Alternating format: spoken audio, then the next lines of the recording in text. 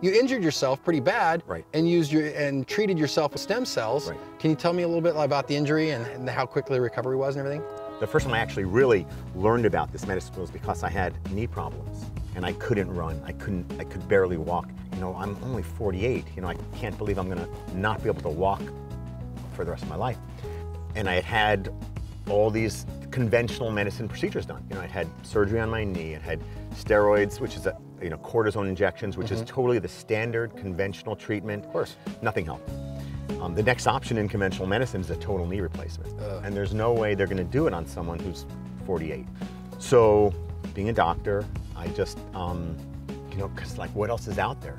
And I heard about platelets and PRP and stem cells, found a guy in LA who was doing some of this stuff, brought him up here to Redding, and we drew my blood, we spun it down, got the platelets out, and injected my shoulder, my elbow, my knees, and I got markedly better. It's not surgical, you know, meaning I'm not putting you under deep anesthesia and making some incisions. We're basically finding the areas of damage and injecting your own natural cells into the areas of damage. And there's no downtime, meaning you're not gonna, I don't say lie on the couch for the next 2 months, you know, and don't do anything. Which is what I was hoping you'd prescribe. Yeah, that's right, really. Honey. He can't do anything. I'd love to do the yard work. Are you kidding me? He can't do dishes. But look at this. I have a prescription here to lay on this couch.